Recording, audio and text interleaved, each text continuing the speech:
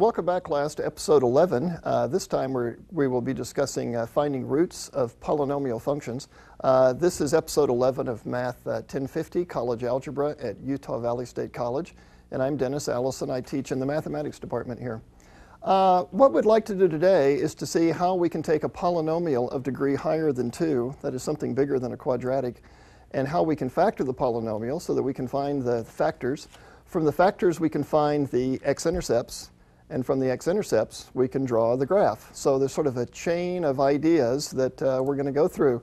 Now along the way we'll be using synthetic division, we'll be using the factor theorem from the last episode, and we will ultimately be able to factor some rather large and complex looking polynomials. Let's begin with the polynomial. Oh, let's look at the objectives first of all. We'll be discussing today Descartes' rule of signs. This is the same Descartes who invented the Cartesian plane back in the 17th century. We'll also look at something called the rational root theorem. We'll look at the factor theorems. I think that's a misprint on the screen. We'll look at the factor theorem and how it applies. And then finally we'll look at some applications of all of this to, shall we say, real-world applications. Okay, here we have a cubic polynomial, and I think I can factor this by grouping. You know, in the last episode we talked about factoring by grouping, and I think I should show you an example of that just to refresh your memory how this goes.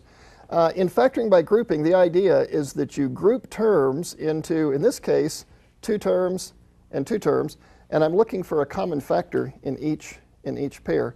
In the first pair, I think the common factor is 4x squared. And if I factor out a 4x squared there, that's going to be x minus 2. And in the second pair, the best I can do is factor out a negative 1.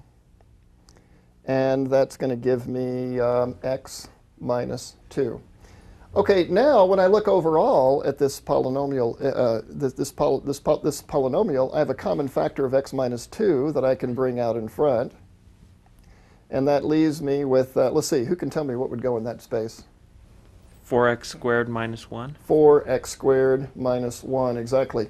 And now I can factor this further because this is the difference of 2 squares.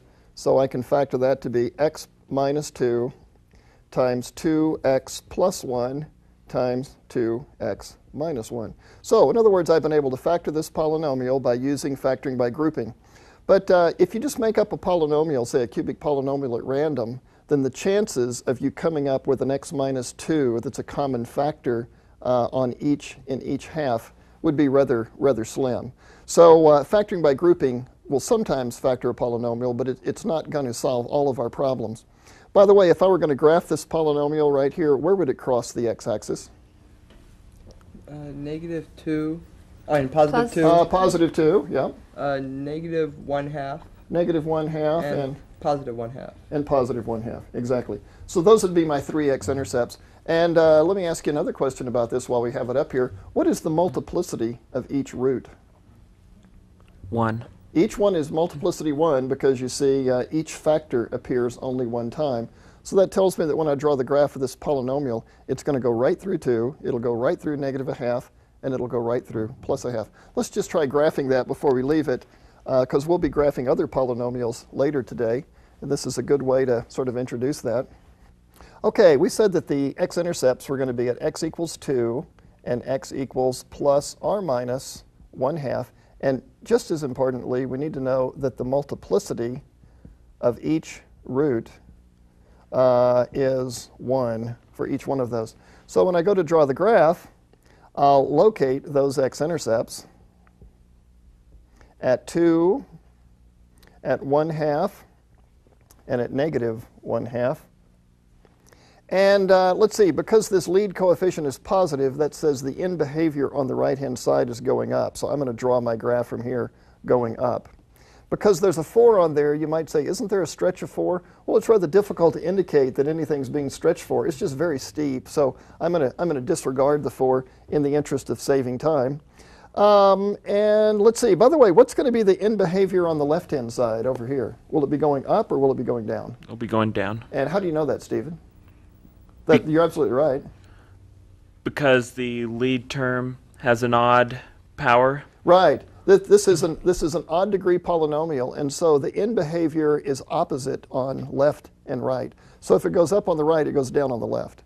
And once again, I know it goes up on the right because that's a positive x cubed.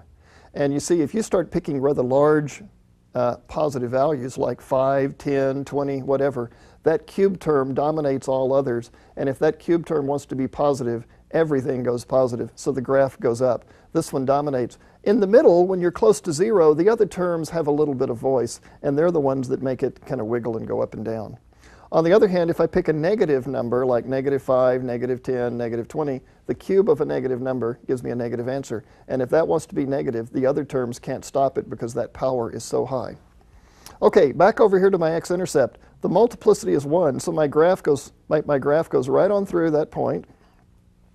It comes down, I don't really know how far, probably more than that, but then I come back up, I go right through that point because multiplicity is 1. I turn and I go right through this point, and now we go down. This is the graph of P.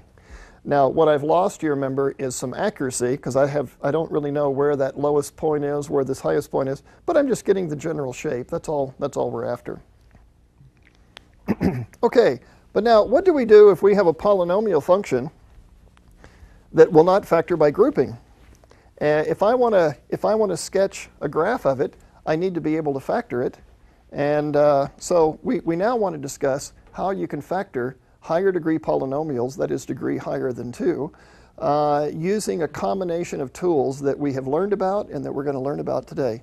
Let's take, for example, this polynomial. Suppose I have p of x equals, I'll just make something up here. Suppose this is 5x to the 4th plus 3x cubed minus 2x squared minus 7x plus 1.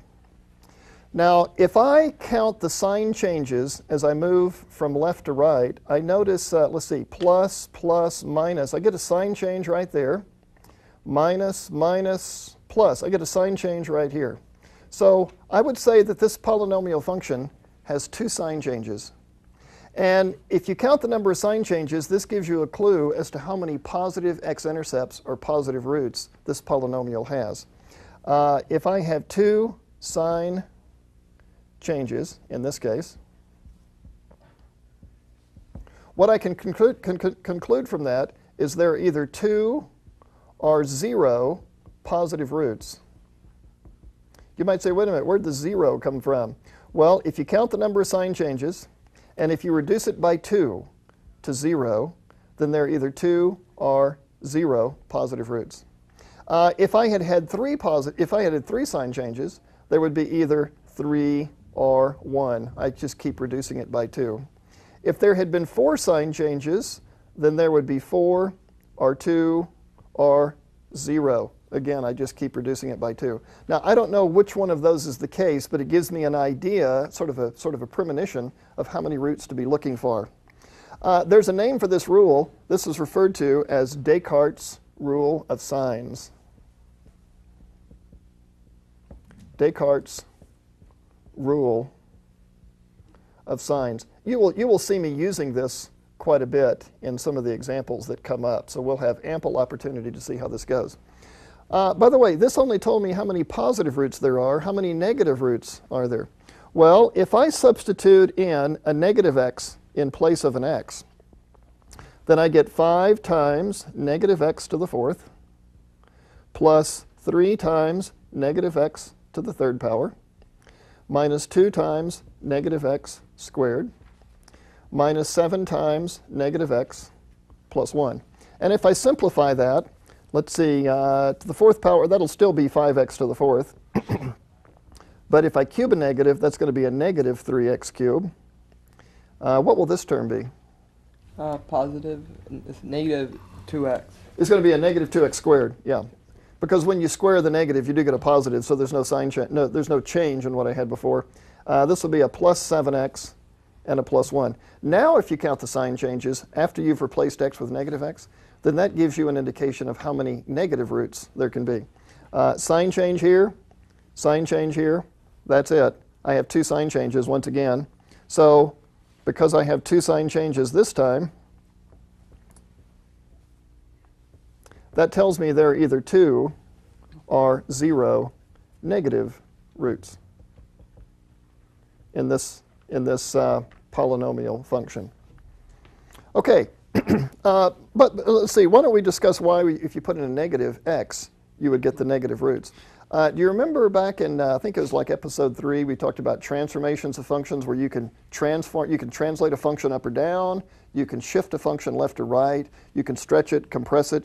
Do you remember what happens if you replace x with negative x? Do you remember what that does? You know, maybe that's something we didn't talk about. What it does is it flips the graph around the y-axis. So when I put in a negative x in place of an x, it turns the graph completely around, and so what used to be negative roots become positive roots. And so by turning the graph around, I'm now counting positive roots, but the graph has been reversed, so for the original function, those are the negative roots. So graphically, this flips the graph around the y-axis, I count the number of positive roots, and they become the negative roots of the original function. Okay, let's take a problem to solve now, and I'm going to be using Descartes' rule of signs, and I'm also going to be using the rational root theorem, and I'm going to go over here to the marker board so that we can see how to solve a problem. Let's put the next graphic up on the screen, and I'm going to be using this theorem along with Descartes' rule of signs. And the theorem says this. It's called the rational root theorem. It says, let p of x be a polynomial of the form a sub n times x to the n plus a sub n minus 1, x to the n minus 1, all the way down to a sub 0. Suppose this is a polynomial with real coefficients, and the coefficients are a sub n minus 1, and then the constant polynomial term is a sub 0. Now, a rational root of p must be of the form p over q, where p is an integer divisor of a0 and q is an integer divisor of a sub n. Okay, now you know that's kind of a mouthful when you see that on the screen. Let me just explain to you what that's all about. First of all, I talk about a rational root, p over q.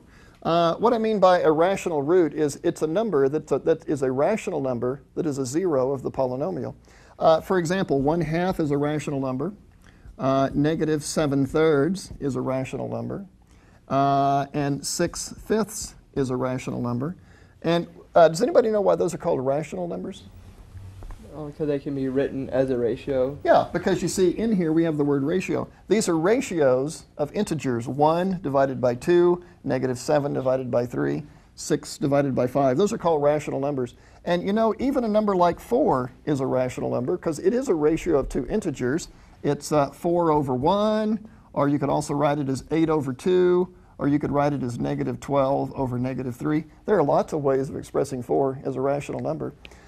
So when I say a rational root, I mean basically it's any fraction or any integer, positive or negative. So the rational root theorem gives me a way of finding all the rational numbers that are roots of a given polynomial. And here's how we do it.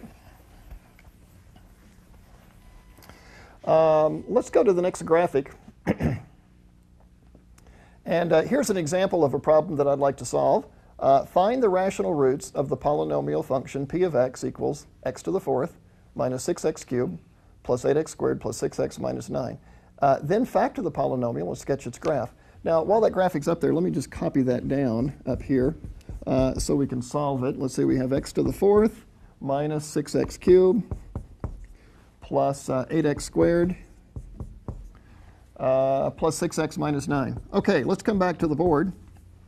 And when we first look at this, we think, oh my gosh, there's no way we could factor that. It's way too complicated. But I think if we follow a certain procedure or algorithm, we'll find that it factors fairly nicely. In this case, my lead coefficient here, the coefficient there, is a 1. So I would say that a sub 4 is 1. That's the leading coefficient. And the constant coefficient over here, that's what I called a sub 0 in the theorem that was on the screen a moment ago, is negative 9. Now, if I'm looking for a rational root, say p over q, then p must be a divisor of the constant term negative 9. And q must be an integer divisor of the lead term 1. So let's just list what are the possible choices for P and Q. Well, let's see, what integers will divide negative 9? Well, there's plus or minus 1, there's plus or minus 3, and there's plus or minus 9. All of those integers, 6 of them, all of those integers will divide negative 9. You notice I don't include there 4 because 4 won't divide negative 9 evenly. I don't include 7 because 7 won't divide it. So only those 6 numbers. Now for Q, these must be divisors of the number 1. So that would only be plus or minus 1. Those are the only integers that will divide 1. So if I list my choices for P over Q, I think I'll come over here and list those to the side so I have some room to work in a moment. P over Q, well, if I take every choice of P and put it over every choice of Q, that'd be either plus or minus 1 over 1, plus or minus 1 over negative 1. I think those ratios end up just being plus or minus 1. Then there's plus or minus 3 over either plus or minus 1. And I think that's just plus or minus 3 in this case. And there's plus or minus 9 over plus or minus 1. So I end up with a list in this example that ends up just being the same thing as the P's because my denominators are just either 1 or negative 1. So if I'm looking for a rational number that is a root of this polynomial, it has to be one of these rational numbers. And in fact, these are all integers because my Q's were all 1s. Now, which one of those numbers would be a 0 or a root of the polynomial? Well, for that, I'm going to go back and recall the factor theorem from the last episode. And if you remember, we said that the factor theorem says x minus c is a factor of P of x if and only if P at c is 0. If and only if P of c is 0. You say, well, Dennis, how will you know if P of c is 0? Like, how would I know that if P of 1 is 0? One way to do it would be to plug it in. But another way to do it would be to use the remainder theorem. Now, the remainder theorem that we also saw in the last episode said that if you're given a polynomial function, P of x, and you want to calculate P at c, it's merely equal to the remainder when we divide by x minus c. So I'm going to put these two ideas together to find a shortcut for determining which one of those are roots of the original polynomial. Let me erase this and we'll see how this goes. Okay, so the first question is P at 1 equal to 0? I'll put a question mark there because I don't know. But the fastest way to find out what P of 1 is to use synthetic division. So I'm going to use synthetic division and put 1, negative 6, 8, 6, and negative 9. And out here, I'll be dividing by x minus 1. And if I want to add, I should put in the 0, or the root, for x minus 1, which is 1. So I'll just put that number right here. And my division says, first of all, bring down a 1. 1 times 1 is 1, and I add now, and I get negative 5. 1 times negative 5 is negative 5, and I add. 1 times 3 is 3, and I add. 1 times 9 is 9, and I add. And my goodness, right off the bat here, I come up with a 0. So that tells me that P of 1 is 0. The answer for this is yes. And of course, we're very excited about that. You say, well, how's that going to help you? Well, if 1 makes this polynomial 0, then x minus 1 is a factor. So I know right away that this polynomial factors into x minus 1 times something. Now, you know, I shouldn't have erased so much there, but this is the quotient when you divide by x minus 1. So this will be x cubed minus 5x squared plus 3x plus 9. I've been able to factor my 4th degree polynomial into a linear and a cubic polynomial. Now the next step is to turn my attention to the cubic and see if I can factor it. You notice there's still a 9 here, there's still a 1 here, so this is still giving me all possible rational roots. And so I go into this list, and I just pick a number and decide which one I'd like to see if it's a root. Now, just because x minus 1 is a factor doesn't mean it couldn't be a factor again. So I think I'll test that plus 1 one more time. So I'm now using this polynomial, 1, negative 5, 3, and 9. And I'll put a 1 outside again, because I'm checking to see if I could maybe have multiplicity 2 on this factor. So I bring down a 1. And I proceed with synthetic division. It goes like this. Negative 4, negative 4, negative 1, negative 1, and 8. What's the most significant thing about 8 that you can say in this problem? It's not 0. 8 is not 0. Yeah, have you thought about that? 8 is not 0. And so because I didn't get 0, that means x minus 1 is no longer a factor of the cubic. It was a factor of the 4th degree polynomial. Okay, so I think we've gotten all we can out of the plus 1. Let's go to the negative 1. And my coefficients are 1, negative 5, 3, and 9. And now I'll use synthetic division to check this root, or this 0. By the way, if this turns out to be a 0, what is the factor that corresponds to it? X plus 1. X plus 1 would be my next factor. But we have to see what the remainder is going to be. So I bring down a 1, I multiply, I add, I multiply, I add, I multiply. Uh-oh, look what happens. We get a 0. We're really getting excited now. So that tells me that I have another factor, and the new factor is x plus 1. And you might say, now, there's a negative 1 there. Shouldn't you be writing x minus 1? Well, if you remember in the previous episode, we said that we would change the sign of that number from plus 1 to negative 1 so that I could do my addition. So when I go back, I have to change the sign back, and I write that as x plus 1. It was also, I could take the shortcut of using addition here, times something on the end. Well, these coefficients tell me what is the quotient when I factor out the x plus 1. So what polynomial should I put there? Can you guess? Let's see, Susan, what would you say? 1x cubed minus 6x squared plus, no, let's see, 1x now that's squared. the remainder, so I take this to be the constant term, the linear. This is a quadratic. 1x squared minus 6x plus 9. Right, there you go. X squared minus 6x plus 9. The 1 up here refers to a cubic. The 1 down here refers to a quadratic, because this is after the division has taken place. So I have a linear factor, and now I turn to this one. But you know, now that this is a quadratic, I can factor this by sight, knowing what we know from elementary and intermediate algebra. So I don't have to use the synthetic division anymore. I just factor this straight away. And can anyone tell me how you factor x squared minus 6x plus 9? X minus 3 times x minus 3. Yeah, x minus 3, I'll just say squared. So there are 3 roots for this polynomial, for the original polynomial. The roots are 1, negative 1, and if I list those roots twice, I'll say 3 and 3. So there are actually 4 roots, but only 3 different ones. And you notice all of those did come from this list. And I just take out 1 root at a time. Every time I find a root, I get a factor. That reduces the degree of the polynomial, and I keep reducing it till I get a quadratic. Then I factor that by sight, if I can, and I have the complete factorization. We have just factored a 4th degree polynomial.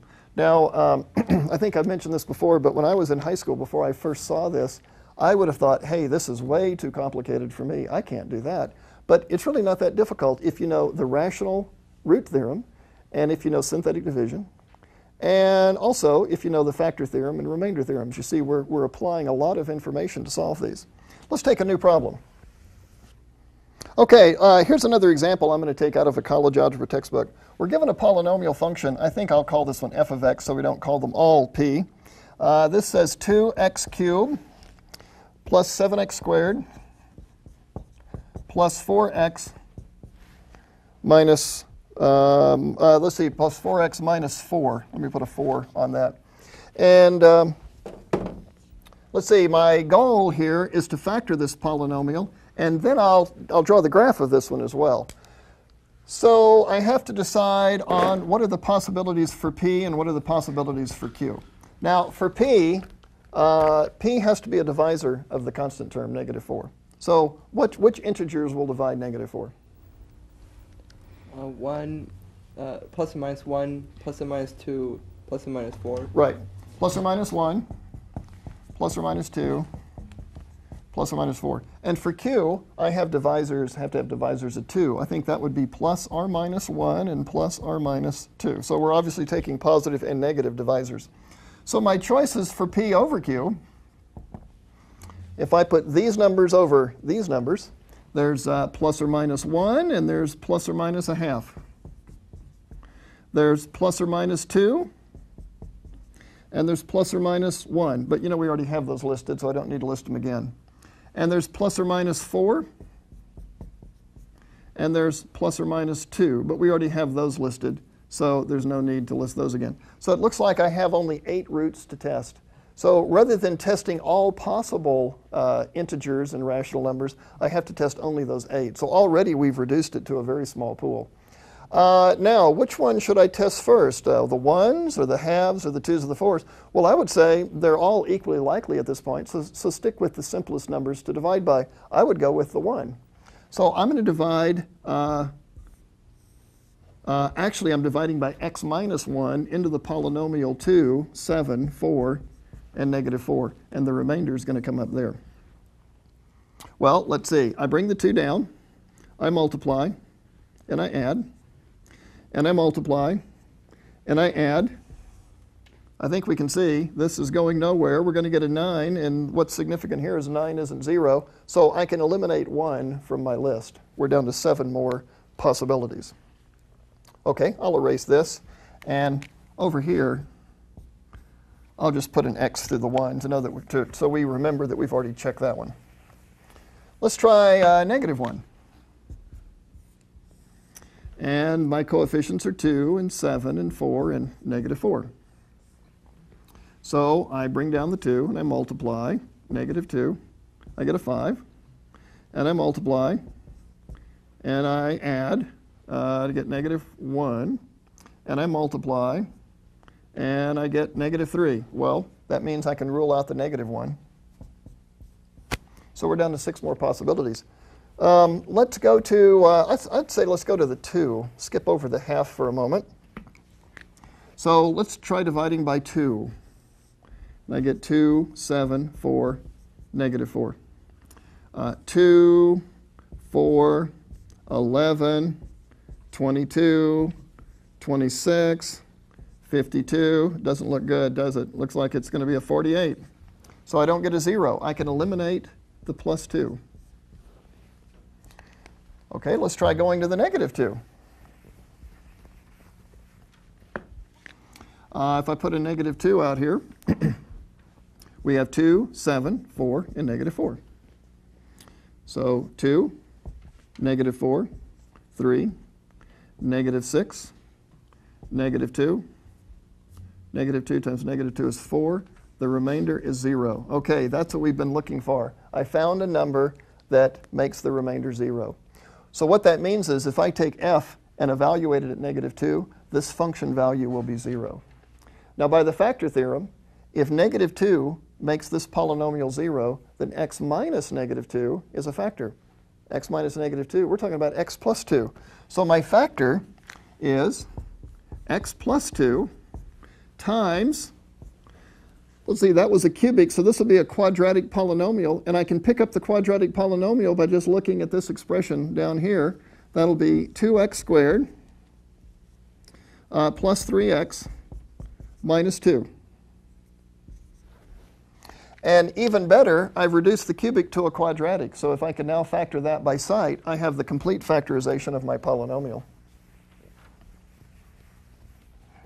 And let's just see, x plus 2 times, let's see, there's a 2x squared, so I know that if I'm going to try something, I'll put a 2x and an x. There's a negative over here. What does that negative tell me about the signs in here? One's positive and one's negative. One's positive, one's negative, but I don't know if the positive should go with the 2x or if the positive should go with the 1x. Does anybody see a way to factor that to make this work out? I think if we put a plus 2 here, and if we put a minus 1 there, I think we have it. Now, you notice I have the same factor twice, so this is x plus 2 squared times 2x minus 1. This is the complete factorization of the original polynomial. What would you say would be the roots of this polynomial? Negative 2 and 1/2. Yeah, negative 2. I'm going to write negative 2 twice because it comes from two different factors. And for this one, it's a plus 1/2. Now, were all of these numbers in my list of choices for P over Q? Negative 2, yeah, there's negative 2 right there. And plus 1/2, yeah, there's plus 1/2 right there. So we didn't get all of these ratios to be roots, obviously, but among those, we find all of the possible roots. Now, the thing I wanted to do that goes beyond this is to draw the graph of the polynomial function. So let's just make a space here and see what the graph would look like. Now that we have factored the polynomial, I know that the roots are negative 2 and plus 1/2. So here's negative 2. And here is plus 1/2, right about there. This negative 2 has multiplicity 2, so that tells me that the graph is going to be turning when it gets to the x-axis there. And at plus 1/2, it's going to pass through the x-axis. So my graph, let's see, going back to the beginning, that's a positive 2x cubed, so my graph goes up right here. And my graph passes right on through that point. But it turns, and it has to come back to negative 2. And it turns there, sort of like a parabola, and it goes down. And that is a rough sketch of the function f of x equals 2x cubed plus 7x squared plus 4x minus 4. Now, of course, it isn't totally accurate because I don't know where that lowest point should be, and there's no indication here of where the lowest point should be. But what is important is I have very quickly now sketched the graph based on the factorization. So given a polynomial, I first look for possible candidates for rational roots. Then I test them by synthetic division to see what the rational roots are until I get a complete factorization. From that, I'm able to draw my graph. Let's take one more example. Okay, for the next polynomial, let's choose one that's an even higher degree. This will be polynomial p of x equals 2x to the 5th plus 5x to the 4th minus 8x cubed minus 14x squared plus 6x plus 9. Now, here's my goal. I want to factor the polynomial, and then I want to sketch its graph. I'll be using the rational root theorem. I'll be using Descartes' rule of signs. I'll use Descartes' rule of signs for the first time here. And then we'll sketch the graph on that basis. Well, let's see. First of all, if I use Descartes' rule of signs,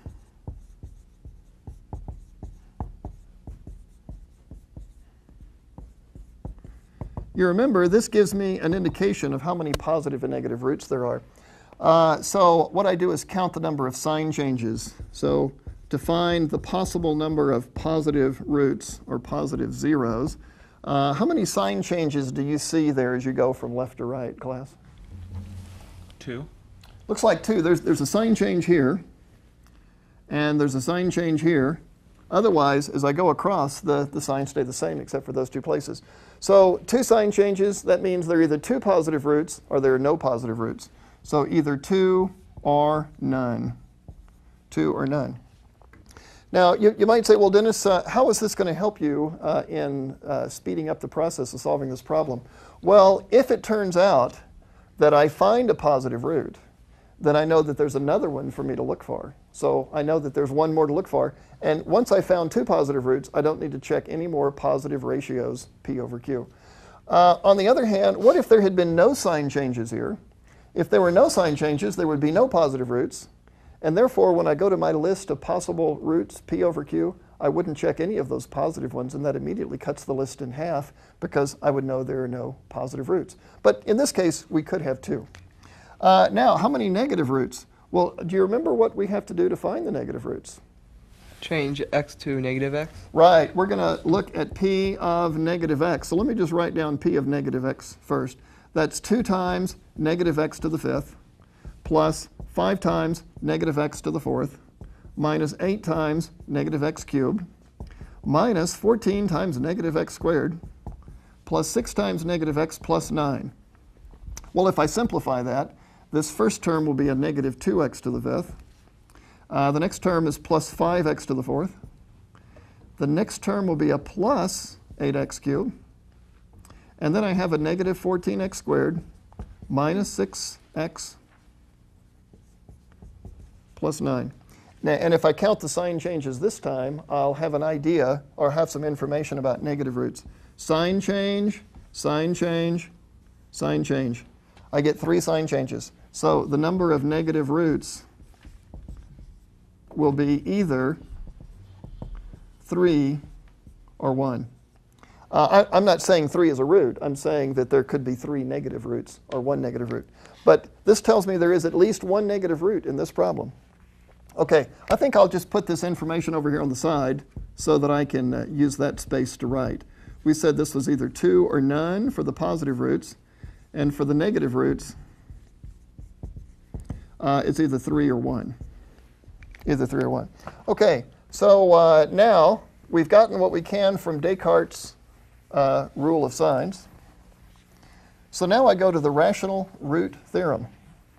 By the way, in some books, this theorem is called the rational zeros theorem. So depends on what book you're looking in. For example, you may go to the library and check out some other college algebra books. You'd find all this information in there with more examples and more problems with solutions, but they may have the rational zero theorem listed. Let's see, what are the choices for P and for Q? Well, P has to be a divisor of the constant term. So that would be plus or minus 1, plus or minus 3, plus or minus 9. Q has to be a divisor of the lead coefficient. That's plus or minus 1 or plus or minus 2. So what are the possibilities for P over Q? Well, actually, this time there are quite a few. I can put the 1s over the 1s, plus or minus 1. I can put the 1s over the 2s, plus or minus a half. 3 over 1, that's plus or minus 3. 3 over 2, that's plus or minus 3 halves. 9 over 1 is plus or minus 9. And 9 over 2, so plus or minus 9 halves.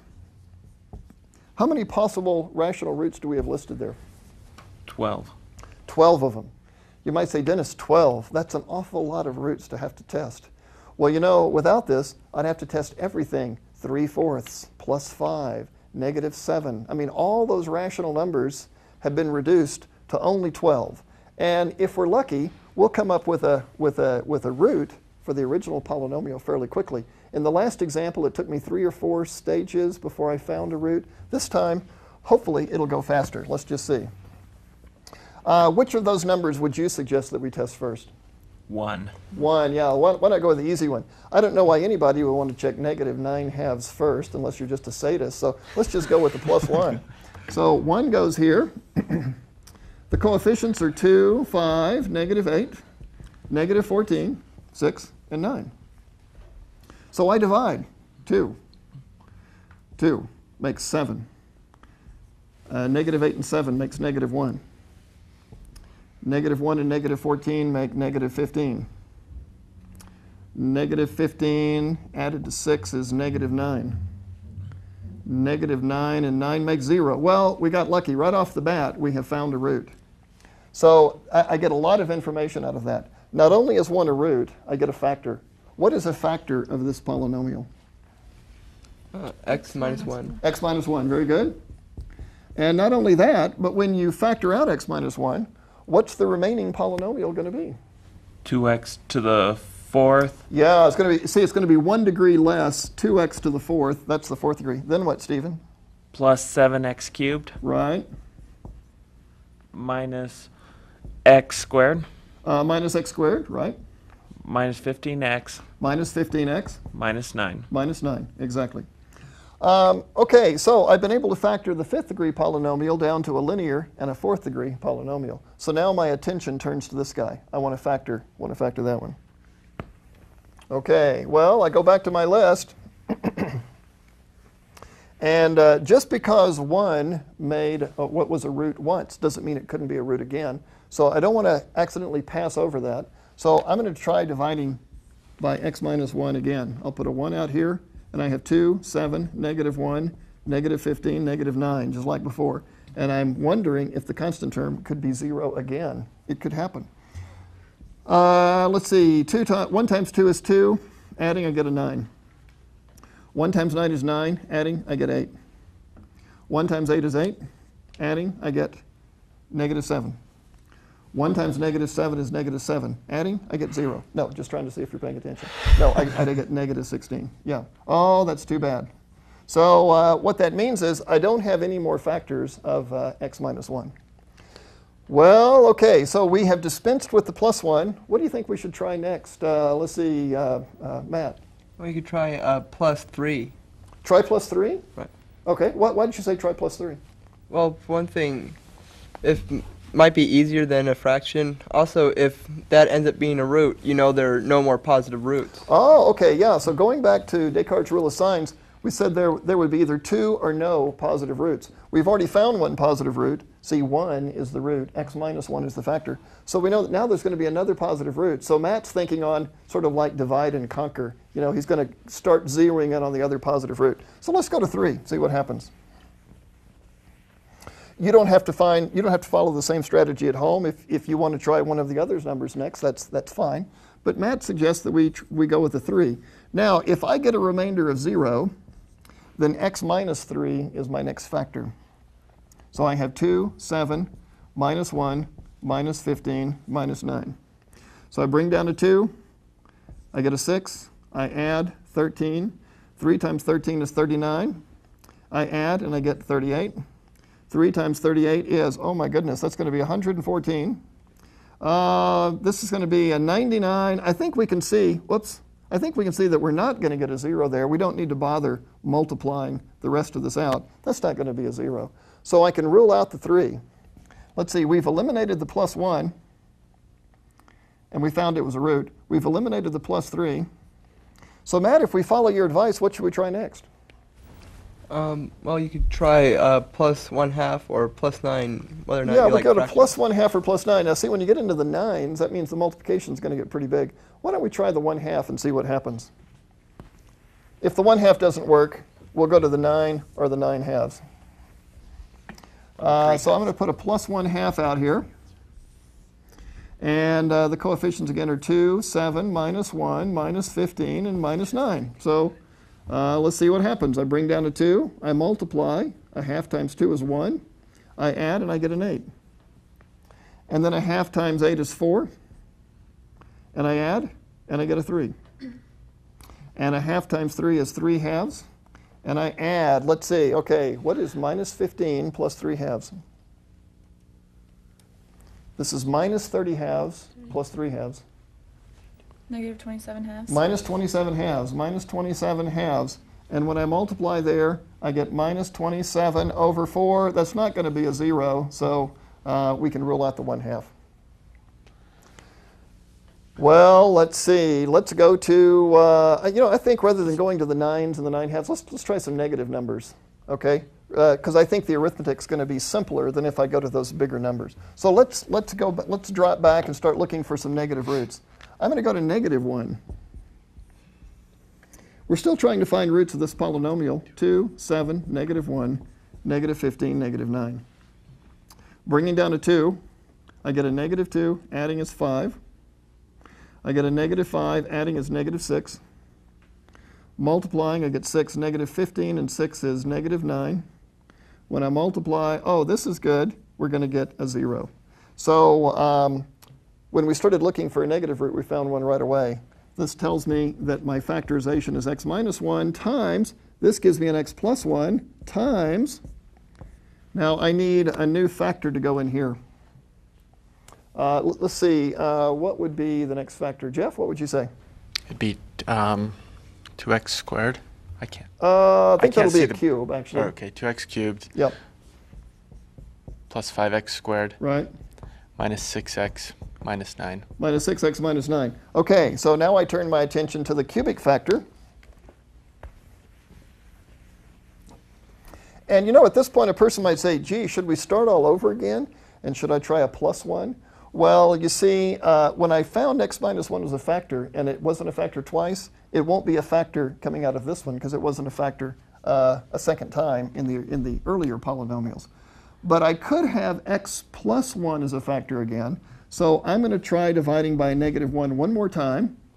into 2, 5, -6, and -9. The reason I do that right away is because many times I think students overlook the possibility that you could have a multiple root, and they, as soon as they take out the x plus 1, they move on to new numbers, and perhaps all of the other roots are still -1s. So we don't want to overlook these.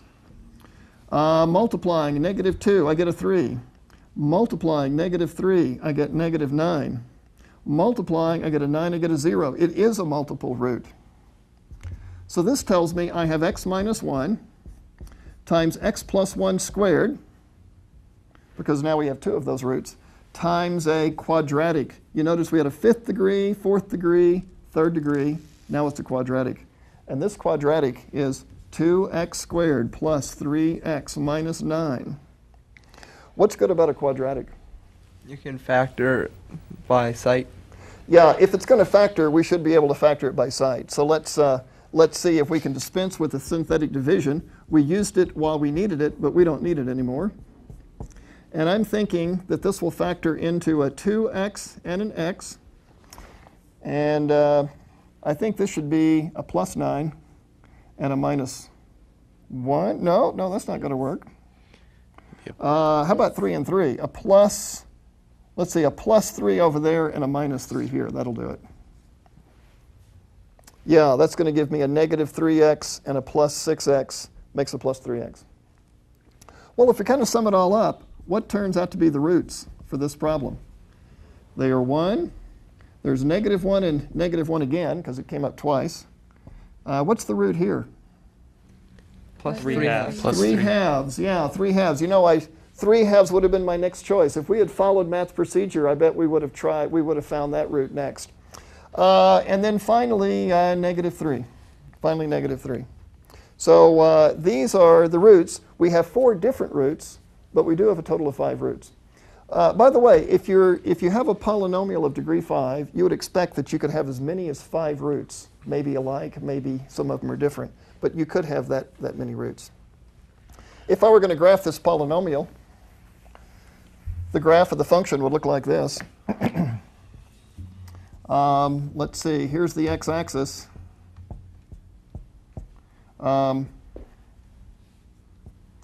my roots are at 1, and at -1, and at 3 halves, and at -3.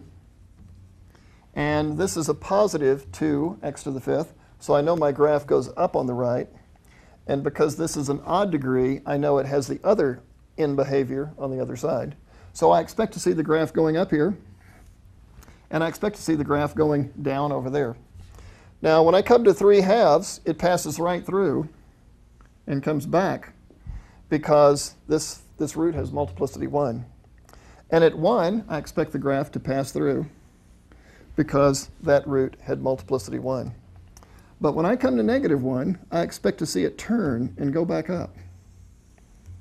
And then it's going to turn and go back down through that last intercept. And this is the graph of the function capital P.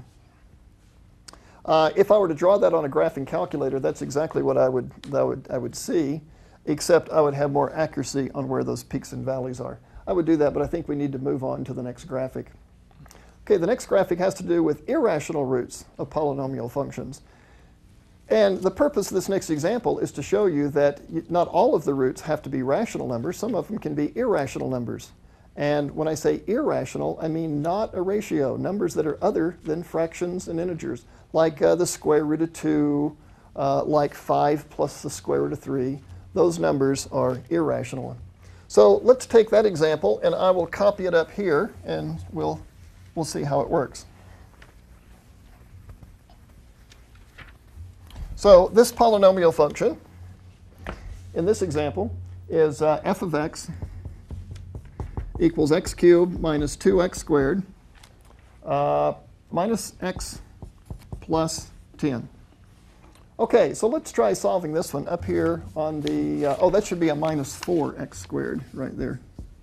So let's try solving this to find its roots. I'm going to begin by listing all positive, the number of positive roots that it could have. And how many sign changes do you count there? 2. Two sign changes, yeah. So there's either 2 or none for the positive roots. To get the negative roots, I need to calculate f at negative x. And that's a negative x cubed minus 4x squared plus x plus 10. I went ahead and simplified that. I see only one sign change, so for the negative roots, it looks like there's only going to be one negative root. There's going to be exactly one negative root. Okay, so with this information, let's try factoring it. So my choices for p are plus or minus 1, plus or minus 2, plus or minus 5, and plus or minus 10. Those are the divisors of plus 10. My choices for q are plus or minus 1. So my choices for p over q, if I take these ratios, is plus or minus 1, plus or minus 2, plus or minus 5, and plus or minus 10. Okay, well, let's try these one at a time. I think we should begin with the plus 1. So for 1, I get 1, negative 4, negative 1, and 10. So I get 1, 1, negative 3, negative 3, negative 4. Doesn't look like we're going to get a 0 there. That's not going to be a 0. So let's go to negative 1. For negative 1, we have 1 minus 5, 5, 4, minus 4. It's not 0. So both of the 1s are out, the plus and the minus 1. Let's go to the 2. For the 2, we have 1, negative 4, negative 1, and 10. 1, 2, negative 2, negative 4, negative 5, negative 10. Oh, okay, we found a 0. So that tells me that x minus 2 is a factor. Oh, let's see. I better leave those numbers up there because I'll want to use those in just a second. That's going to be x minus 2 times x squared minus 2x plus 5. That was the bottom row that I almost erased. Now, I don't believe this will factor by sight. So to be able to solve that, to find the roots of that, I'm going to set that equal to 0 and use the quadratic formula. So I want to find out when is that quadratic 0? Well, x must be, let's see, negative b plus or minus the square root of b squared minus 4ac, all over 2a. So that's going to be 2 plus or minus the square root of 4 minus 4 times 1 times 5 over 2a. So that's going to be 2 plus or minus the square root of negative 16 over 2. Now, of course, the square root of negative 16 is an irrational number. Is an imaginary number. And so these are complex numbers. So I have no more real roots for this problem. The only real root is 2, and the other 2 roots are complex numbers. So when I go to draw the graph, there's only one x-intercept, and that's going to be at 2. Okay, I'd like to finish today with an application in which we want to find the roots of a cubic equation, but the roots aren't so easily found as what we just did on the board there. Okay, the problem is this. What if I take a circular cylinder, turn it on its side, and it's 4 feet wide, and on the end I put half of a sphere here, I put a hemisphere, and on the other end I put half of a hemisphere, or half of a sphere there, so that I get these sort of rounded ends on the end of the cylinder. I would like for the volume of this tank to be 100 cubic feet. Now the question is, what should be the radius of the hemisphere on either end, and that would also be the radius of the circular cylinder, in order to have this volume? Well, we have to know that the volume of a sphere is 4/3 pi r cubed. And we have to know that the volume of a circular cylinder tank is pi r squared times h. Now, if I put those two together, the total volume gives me a function of r. That would be 4/3 pi r cubed plus, now the h is 4, that's going to give me 4 pi r squared. Now, these coefficients make it difficult for me to use the rational root theorem because these are not integers. I've got pi in there. So instead, what I'll do is use a graphing calculator. Now, I have the calculator already set up to solve this. If we can zoom in. Now, I've already entered both of the functions that we want to use in the calculator. The first one is the volume function. I have 4/3 times pi x to the third power plus 4 pi x squared. I'm using an x because the calculator won't accept r as a variable. The other function is the horizontal or the constant function, y2 equals 100. I want to see where the volume equals 100. So if I graph these, and I've already set the window, if I graph these, I have the two graphs intersecting at this point. My vertical axis is scaled off in 50 units. That's 50, 100, 150. So this is the horizontal line at 100. My horizontal axis is scaled in 1 units, 1, 2, 3, 4, 5. So if I put this on trace, we are right about at that point. It looks like it's between 2.12, 97, and 2.18, 103. Let's try zooming in and take a closer look. So here comes a portion of the volume function, and here comes a portion of the constant function. I'll put it on trace one more time, and I'll move down to the intersection point. And it looks to me like we're just above 100 when we choose x to be 2.15. So roughly, we want to make the radius 2.15 feet. Now, this is only an approximation. I could keep zooming in and get more and more accuracy on that answer, but this is an alternative to using the rational root theorem where things work out rather neatly. I'll see you next time for episode 12.